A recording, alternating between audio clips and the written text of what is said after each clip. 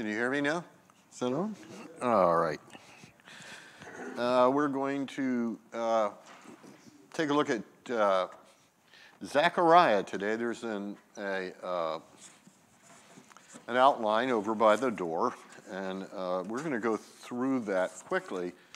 And the reason that we're going to go through it quickly is because this is one of, in this series that you have been going through on the minor prophets, Zechariah is the second to the last book, and it is also, I think, one of the longest. There's 14 chapters, so in the time that we have this morning, we're not getting through 14 chapters. But I went ahead and outlined it for you. And I just want to say that when you're looking at these prophecies, we need to understand what prophecy is. We tend to think of prophecy as being predictions of the future. That's a small part of it. Prophets were called to deliver a message from God to the people of Israel or Judah alive at that time for them. So a great deal of the prophetic literature has nothing to do with the future. It has to do with the historical past. For example, a great deal of Isaiah, a great deal of Jeremiah had to do with the 8th and 6th centuries, not with some long, long future. That's true of Jeremiah. The majority of Jeremiah has a message for the people who've returned from Babylon, and it's about their immediate future.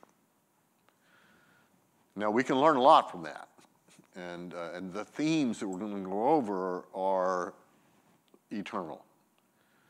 The last part of the book, however, is what we think about of prophecy, which has to do with things that are about 500 years in the future.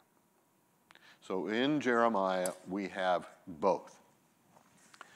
We also have a discussion of God's will. And when discussing God's will, we have to break it into at least two parts. The first part is God's causative or determinative will, which means God causes it to happen. God decrees it, and history moves in a trajectory that makes it happen. The other part of God's will is God's permissive will, which is that you and I, societies, nations, are permitted to do things God doesn't like.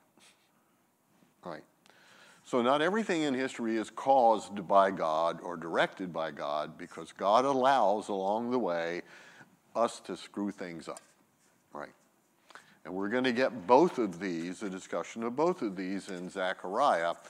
And we're going to start with a brief survey that says, look, y'all talked about Haggai, I think, last week, who prophesied around the year 520 in the second year of Darius the Mede, Medo-Persian.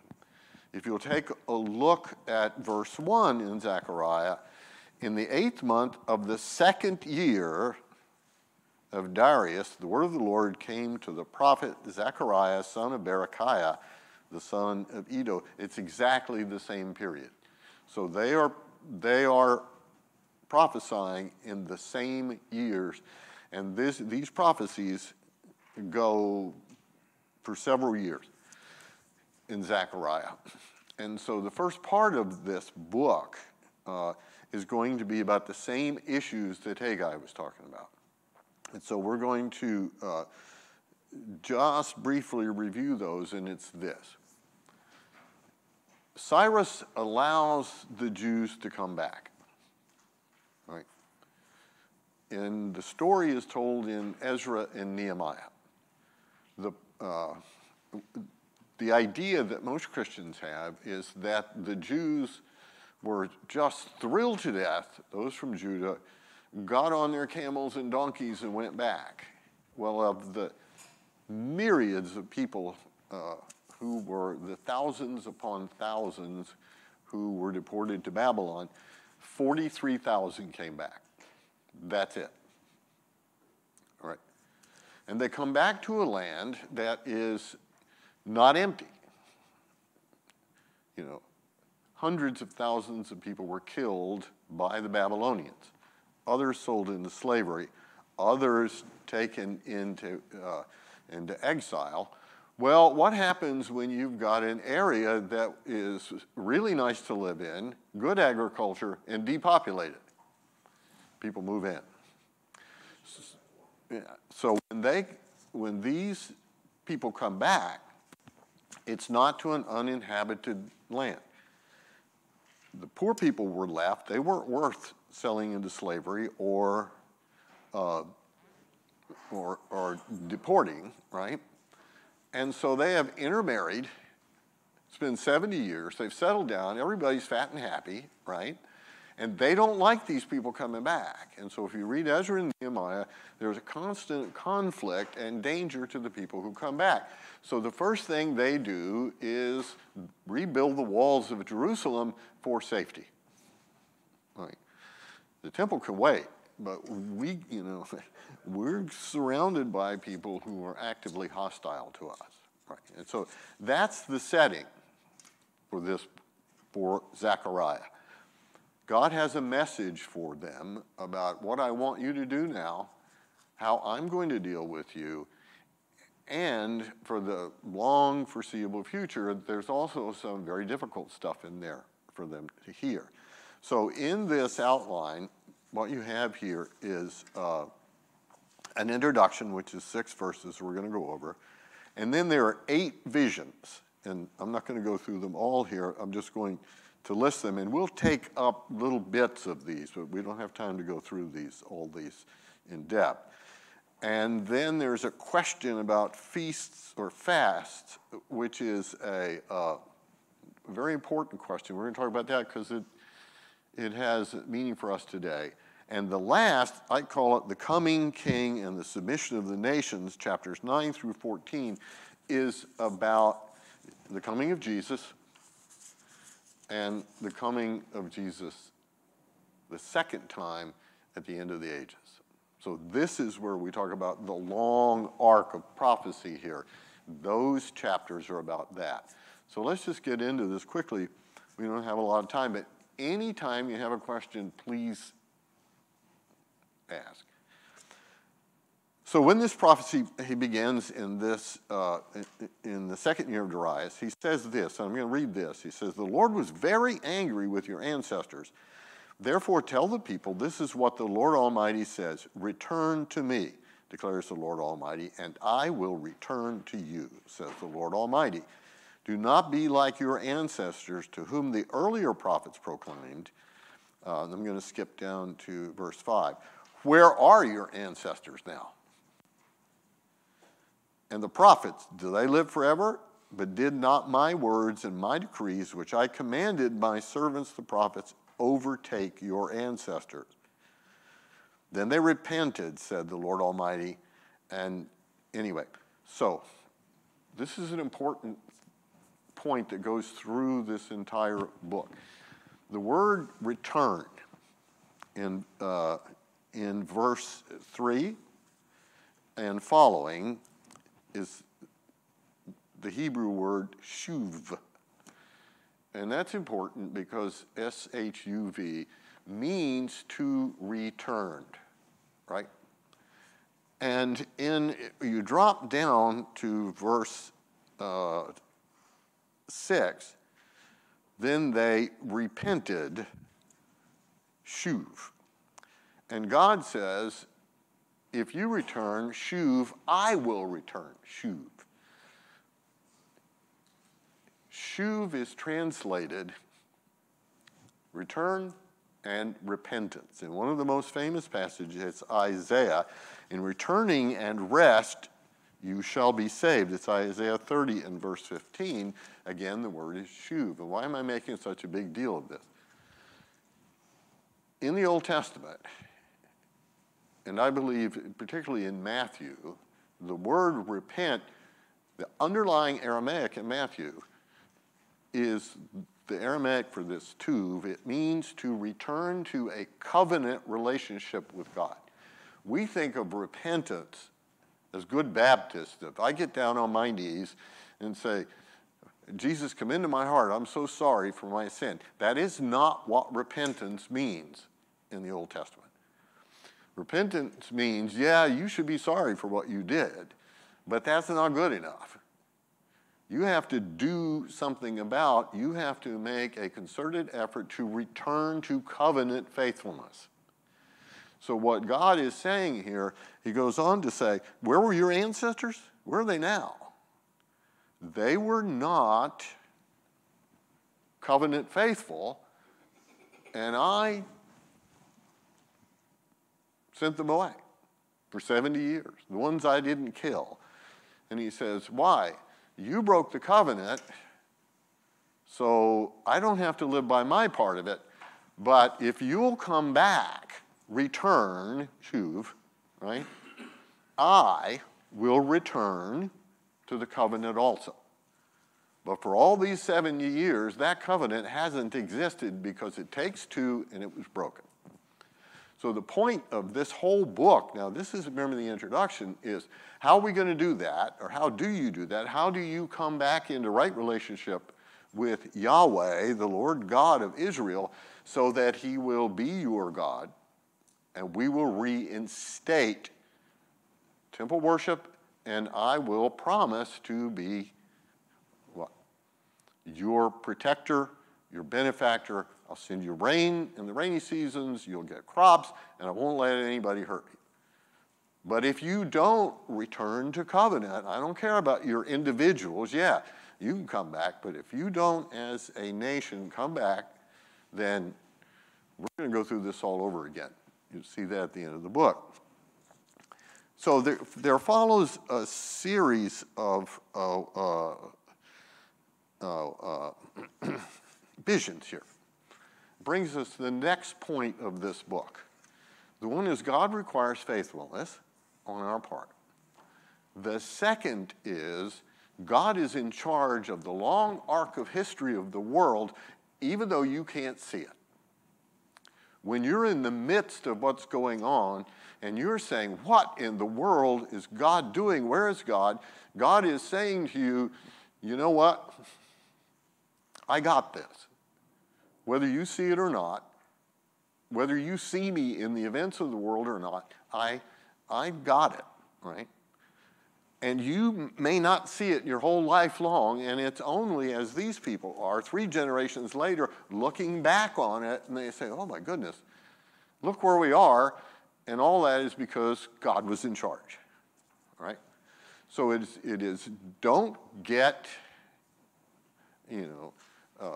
hysterical over what you're seeing and what you're facing here. We're talking nationally here, right? Just trust that God's in charge, and he's going to make it work. And that's what this next vision is about. It's about the man in the myrtle trees. It begins, we're still in chapter 1, begins in verse 7. And Zechariah is visited by an angel. He has a vision, and he looks out, and there's a man standing amid the myrtle trees on a red horse. And by this is true for this. It's also true for Revelation. It's not a red horse, as in like a fire engine, right? The underlying there means a roan or chestnut horse, right? It's a reddish. If anybody's been around horses or white-faced cattle, you know what the color is. It's not bright red, all right? And so Jeremiah looks, and there's 3 other horses behind him, a red, a brown, and a white. Well, that's a chestnut, and a bay, and a white, okay, in Hebrew. And so he says, who are these? And so the angel says to him, these are the ones the Lord sends throughout the earth. Now, we're talking 520 here. We're not talking about flying around here. They're on horses, right? That's why the horse imagery is here. The idea is that God is fully aware of everything that's going on in the earth. He has, if you will, eyes in the sky on everything. Excuse me, and that's what these are doing. They're checking out what's happening in the world. And you notice they go here, if you read it, they go to the north, they go to the east, I'm sorry, yeah, they go to the east. I'm sorry, I've confused myself here. Oh, I'm sorry, that's later on we get the chariots. But only 3 of them go out because one of them is where he needs to be, which is where? In Jerusalem. All right. Well, what do they find? What they find is, after having gone out throughout the whole world, they find that the whole world is at rest and in peace. And you would say, well, that's a good thing, right? But you skip down to verse 15, it says, and I am very angry with the nations that feel secure. I was only a little angry, but they went too far with punishment. Being at peace here is not a good thing. What he's saying is the world is smugly going about its own way, not paying any attention to God, and that's a bad thing because I'm preparing to unleash, pardon me, holy hell on the world. The people that persecuted you, Babylonia, Persian, what's left of Assyria, the nations surrounding him, you think you are, untouchable. But you have no idea what's coming your way. And the reason is given, he said, you know what? I was a little angry with Judah. And I used you to punish them, but you went too far. It's this permissive versus causative will. Yes, I caused them to come, but not to the extent that you did it. And so when I bring them back, I am going to, at that point, make sure you pay for it. And they do. Within, 100 years or so. So in the next, the man with the measuring line, it's on your outline, he goes and he measures Jerusalem. And he's told to stop. And it's in chapter 2 and verse, 4. Run, tell that young man, Jerusalem will be a city without walls because of the great number of people and animals in it, and I myself will be a wall of fire around it, declares the Lord. So what's this about a wall? What's the first thing they built? The wall. What haven't they built? The temple. He's saying, you don't need to build the wall first. If you build the temple, and if you trusted me, you wouldn't need the wall. But you are trusting in yourself, your soldiers, etc., and still haven't really come back to me. So this obscure little passage is important because what he's saying is, you know what? You got to build the temple first. Covenant relationship, and I'll take care of you. Don't rely on yourselves before you rely on me. And that's been true in every age when people, in fact, think they're invulnerable. All the planes and nuclear weapons in the world won't help you in the midst of a terrible Holocaust if God isn't with you. Now, do they need a wall? Yes, they do. He's not saying they don't. Do they need an army? Yes, they do.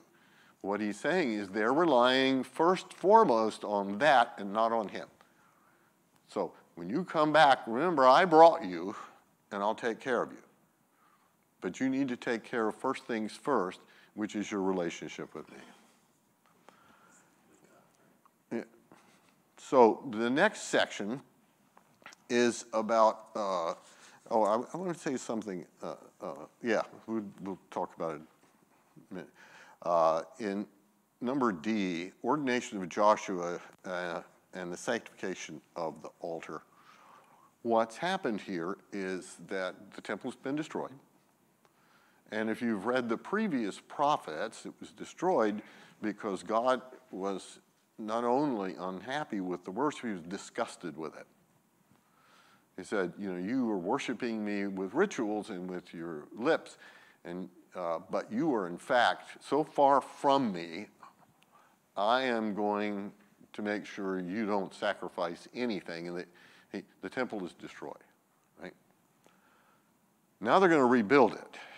But with all of the criticisms of the priesthood, what he is doing here in this section is saying that Joshua ben Jehozadak is going to be my new high priest. He's going to be a descendant of Aaron. He's reestablishing the priesthood. And all this long section is the fact that when he puts on clean clothes, etc., he says, I'm going to have to purify everything, and y'all have to start again, all over again, right?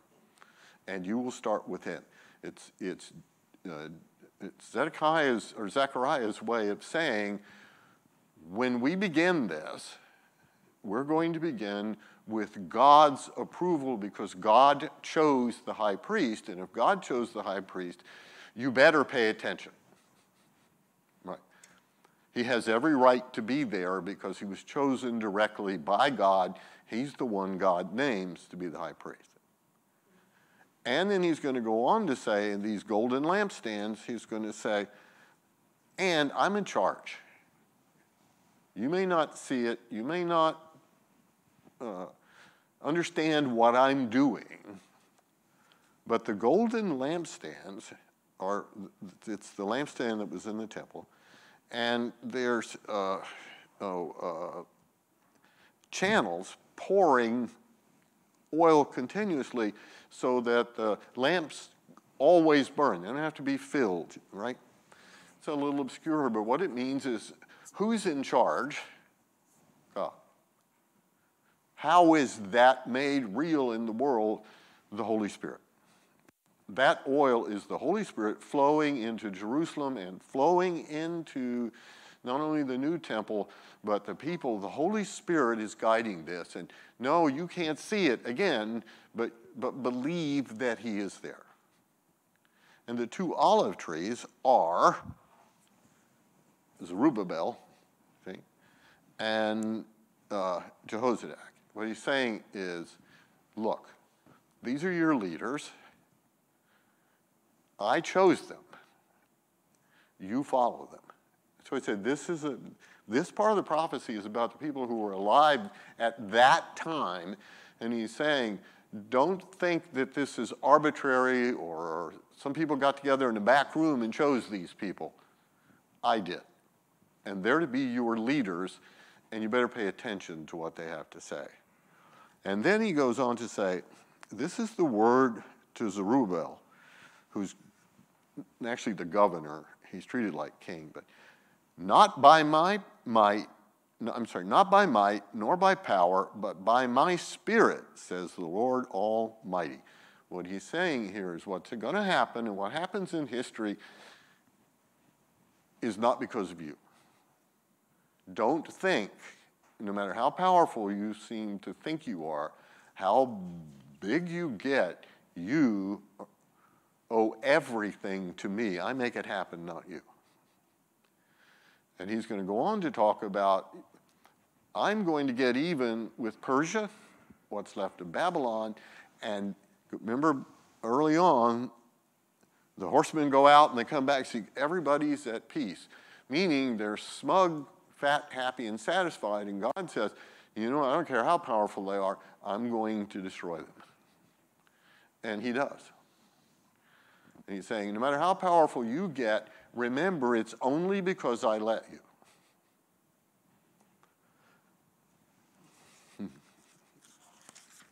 And that's a lesson for the ages, by the way. The two lessons of this book that I think are very important for us today is that you can't see God's action in the world. God is watching. The horsemen is the idea of God is watching everything. God allows certain things to happen and causes other things to happen, but ultimately he's in charge, not us. And forgetting that is fatal. But there's something else that happens here. By the way, there's a little piece in it I'm not going to go over about the seven-eyed capstone. That's, again, about the Holy Spirit. So, but now,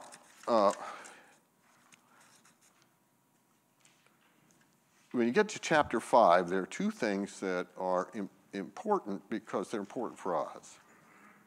They're important for them. There's something called the flying scroll, right? I see a flying scroll 20 cubits long and 10 cubits wide. What is that? Anybody can guess what that is?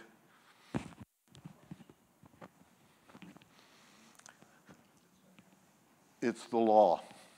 It's judgment. What God is saying is the covenant law is, and the scrolls of the law are what? They're the covenant between God and Israel.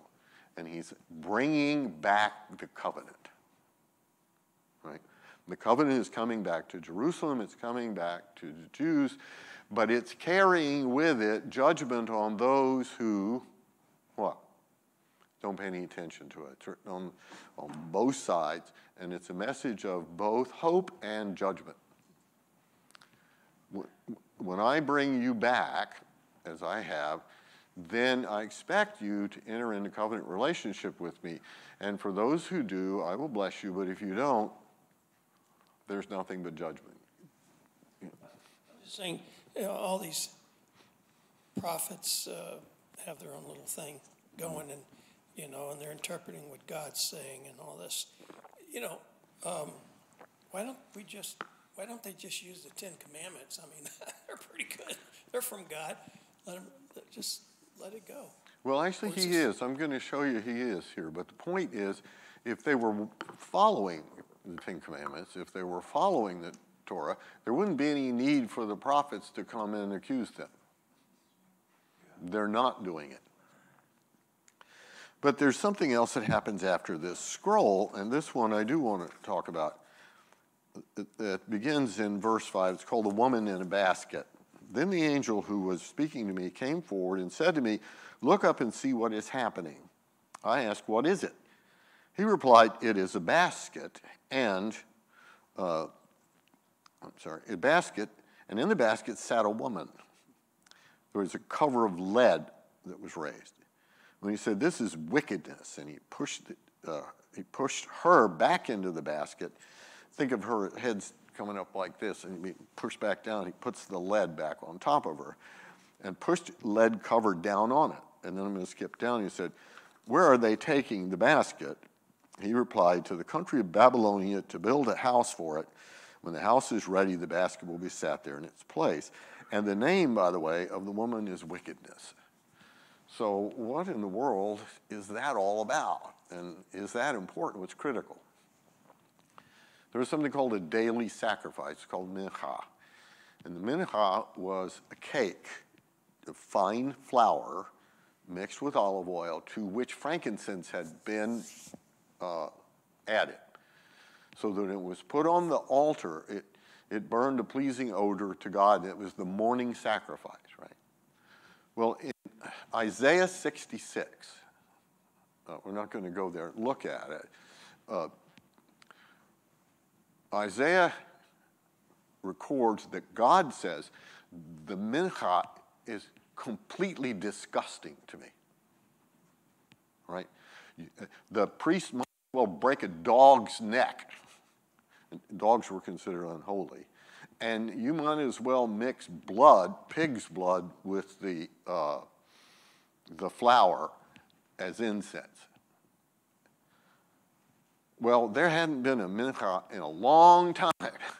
And God is getting ready to reinstitute temple worship, right? And the whole precinct and the whole people have to be purified.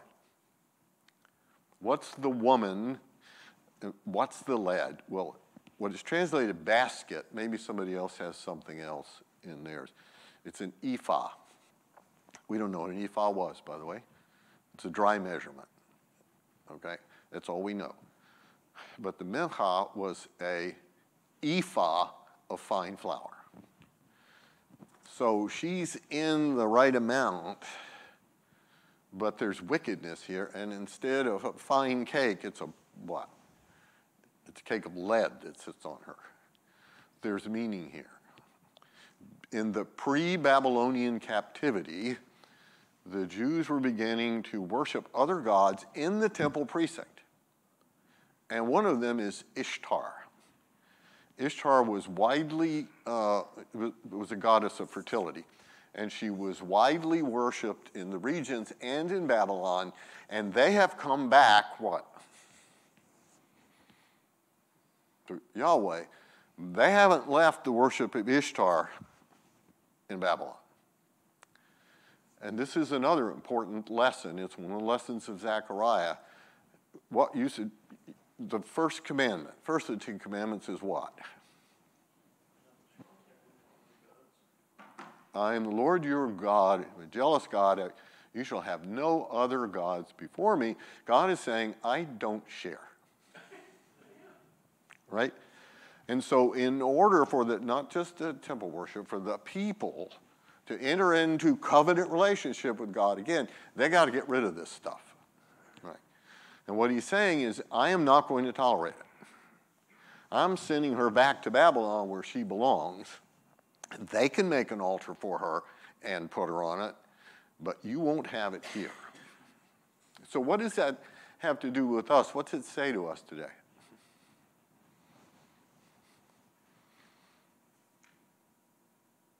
How many Christians do you know who people who claim to be Christians say, well, I'm a Christian, but I'm also a Buddhist? How many Christians do you know who don't feel bad at all about engaging in sort of New Age rituals and so forth like that? A lot. Baptist, you know. And what's this phrase you hear all the time? There are many paths to God. Right? Zechariah is saying, don't even think about it. You are either a follower of Yahweh or not. You can't be a follower of Yahweh and a follower of some other god or religion. It's mutually exclusive. You're an either or, and that's it. And so in the modern world, we're often told, well, I mean, everybody is loved of God, and they're all going to heaven, and all religions are the same, and our religion says, no, they're not. They're not the same. They're vastly different, and you can't be both. Daniel? Yeah. Yes, I just want to add to what you just said, John. It's absolutely true. We have words now like eclectic or syncretistic, you know, just as, you know, you're saying that we can take a little bit of this and that.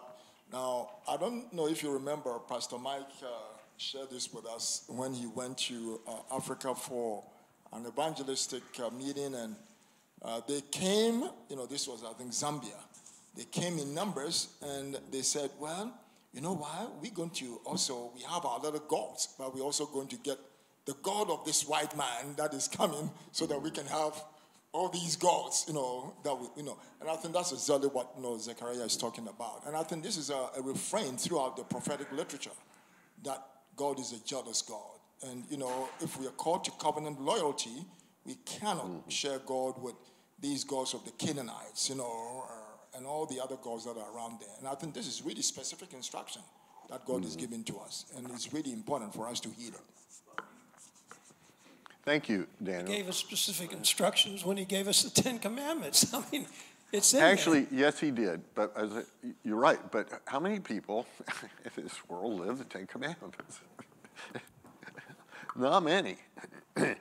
And so the point is that the first commandment, I'm a jealous God, I don't share. And so we're going to skip a little because we're going to skip the chariots because they're very much like the horses, and they're, again, the same.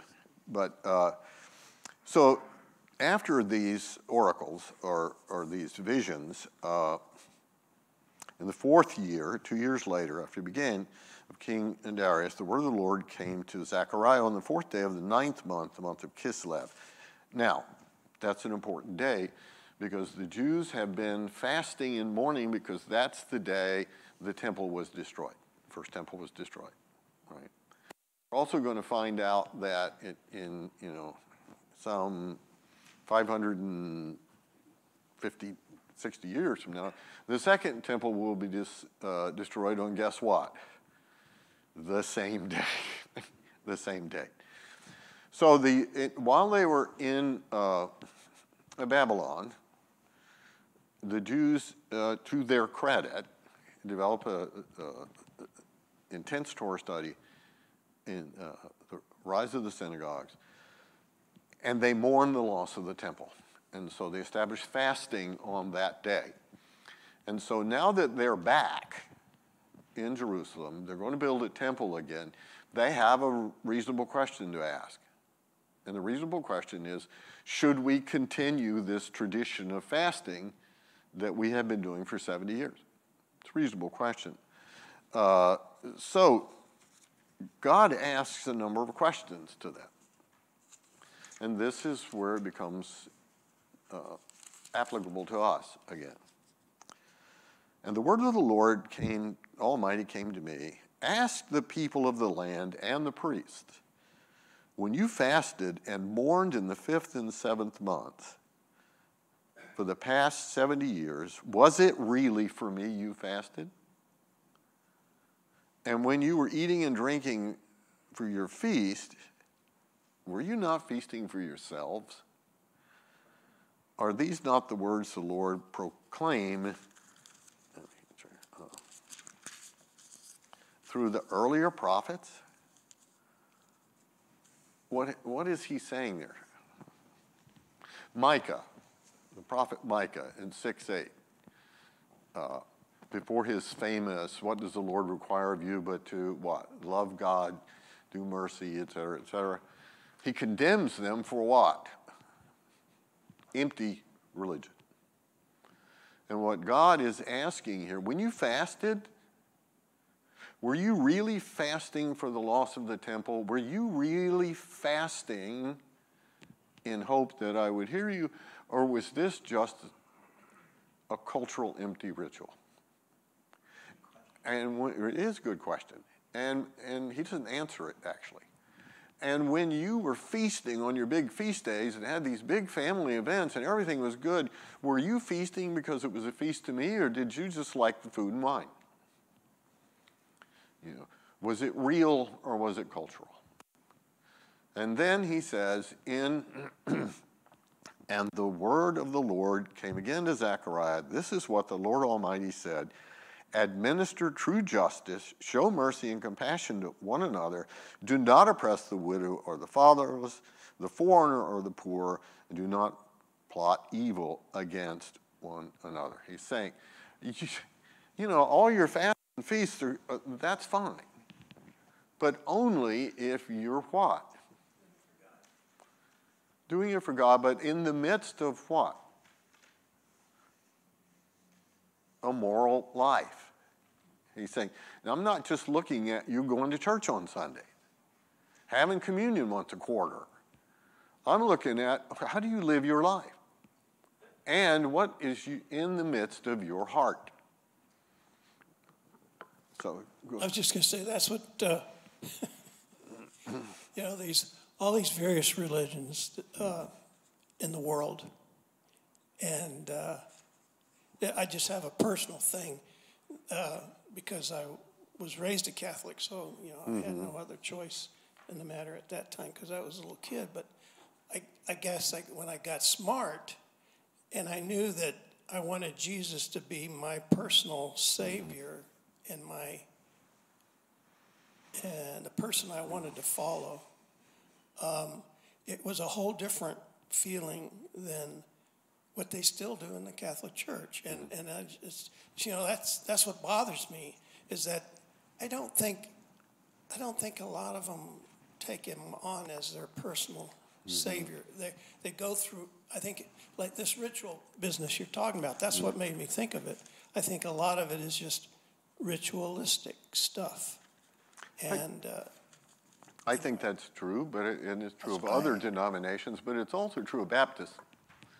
I got to tell you, I've been in Baptist churches when there was no more spirit present in there. It was loud and fun and great praise music. There was no more spirit in there than there was, in the Safeway down the street.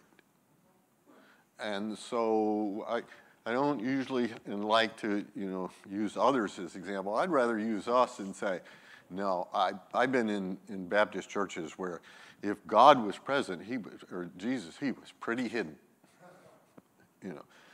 And all the right things were said, and all the right prayers were given, and like I said, and that is what he's talking about. It doesn't matter what denomination you are. It doesn't matter what particular church you go to. The question is, how is that community, and how are you worshiping and approaching this, regardless of organization? And he's going to go on to say here,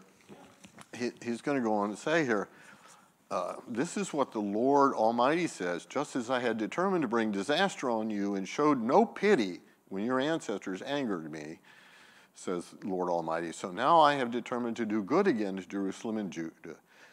But do not be afraid. These things you are to do. Speak the truth to each other. Render true and sound judgment in your courts. Do not plot evil against each other. Do not love to swear falsely.